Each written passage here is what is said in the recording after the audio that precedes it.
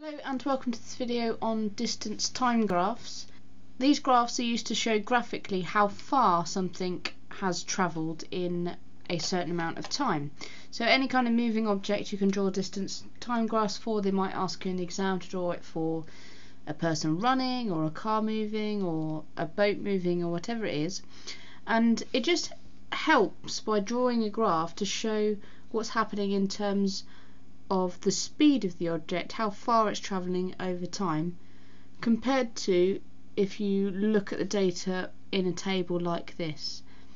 In the exam they might ask you to take some data like this and draw your own distance time graph, and when you do, all the rules about not joining dots go out of the window, and because we're plotting numbers over time, we join all the dots up so we've got one continuous line for our distance time graphs. So whenever you get a graph like this, you just have to read the axes very carefully, because in your physics test you could be looking at either a distance time graph or a velocity time graph. So time is always at the bottom, and we need to check that we've got distance along the side. So distance in meters, hopefully, along the side. Sometimes they'll trick you out and put it in things like kilometers or something else, but you need to look and make sure distance is along the side, and if it is, you know that you're dealing with something called a distance time graph. You need to be able to have a look at the shape of this distance time graph and work out what's going on in terms of speed. For example, a really steep slope on the graph would show that something is moving really quickly. It's covering loads of distance on the y-axis over a short amount of time. Compare that with a shallower line, which would show something going a little bit slower, where you're taking a long time to go only a short distance. So the steepness of the line tells you how fast it's going. So the steepness of the line tells you how fast something is going.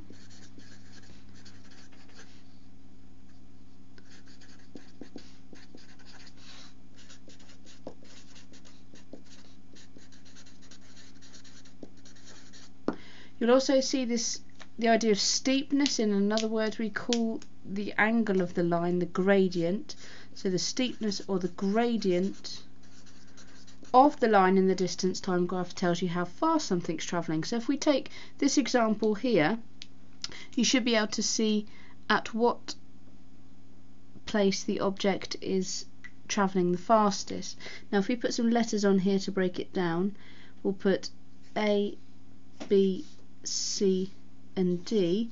Have a think about between which points the object is travelling fastest in this distance time graph.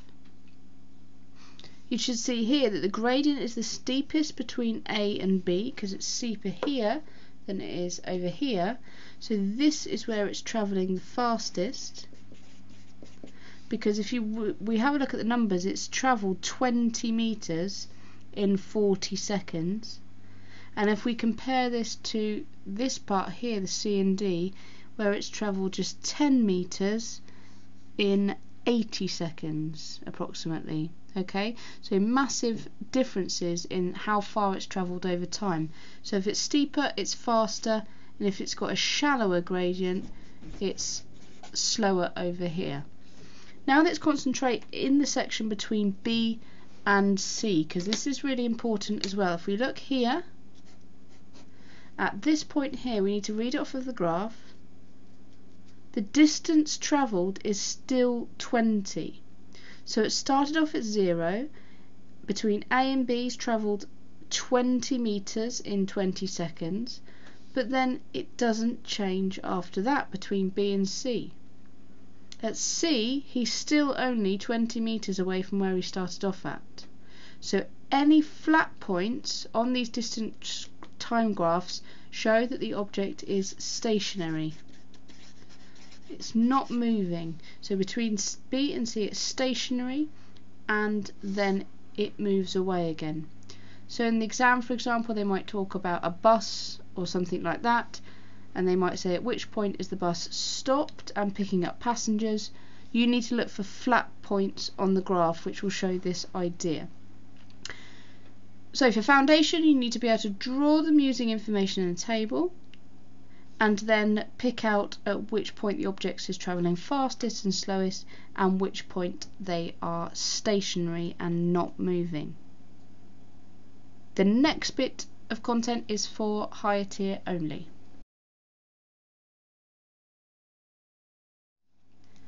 Okay, so for higher tier, we said before, all of this is for higher. We said before the gradient tells you the speed that the object is travelling at, and basically for higher you need to be able to calculate that gradient. If you remember, at this point here the object is stationary, so you know by definition that its speed would be 0 meters per second because it's not moving. But let's have a look at concentrating on calculating the speed between A and B here and C and D here. And all we need to do is calculate the gradient of the line. So to do that, we have to draw on some triangles to help us. So this one, I'm going to complete the triangle by taking it down to 40, and over here I need to make a triangle to help me here. So draw these on the exam, don't try and guess the numbers. If you draw it on, it makes things a little bit easier. So in maths you may well have drawn these triangles on before, and it's exactly the same in science. But why are we drawing these on? Well, we need to remember this equation: speed equals distance divided by time. And if we put some units on there, we've got distance in meters, time in seconds. So because we're dividing meters by seconds, that must mean the units for speed are meters divided by seconds, or meters per second. So this equation, I'd recommend you putting it on a post-it note on your wall, because they don't give you this one in the exam. They expect you to know this equation: speed equals distance over time. If you forget it, remember that the units for speed are meters per second, and that will help you remember that you have to do a distance divided by a time. So if you do forget, remember meters per second, and then you'll know that you have to do distance divided by time. So how do we use these triangles here to calculate the gradient and therefore calculate the speed? Well, if speed equals distance over time, we take the distance part first on the y-axis, so this bit, which I'll just call y to show the numbers on the y-axis, divided by this bit here. And similarly over here, we need to take this difference in y and divide it by this value here of x. So remembering that this is the y-axis and this is the x-axis. So let's have a look at this gradient of this line first between A and B. So what is the speed between A and B? So we do distance divided by time, so speed equals distance divided by time. The distance here between 0 and 20 is 20 meters, so 20 meters divided by the time, which we look at here, which is 0 to 40, which is 40 seconds. So our speed,